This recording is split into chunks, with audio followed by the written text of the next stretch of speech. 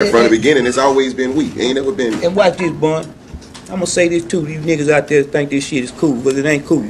Me and this man ain't never been butt naked in no room together with no hoes, pulling no orgy type shit or doing none of that whole ass shit you niggas out there be doing, thinking you doing some fly shit. Nigga, if you in a room naked with some other niggas and some broad, them niggas looking at your ass.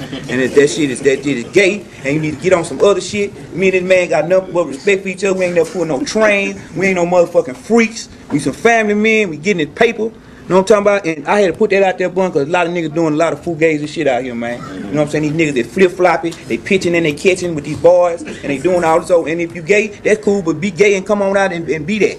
Don't be in front of us and act like a straight-up G, and then you get over here and you let these boys bust up your back. Because, you know, it gonna come to the light. And yeah, I want to put that out there, man. This man ain't never seen me naked. I ain't never seen him naked. We don't desire to do no shit like that. We ain't going out like that. And we were wild young teenagers. And we before that X, you know, that X, yeah. A lot of that shit fucking with a lot of these boys' heads. I don't know. Man, maybe they using X as an excuse to open them doors that they really want to open. You know what I'm saying?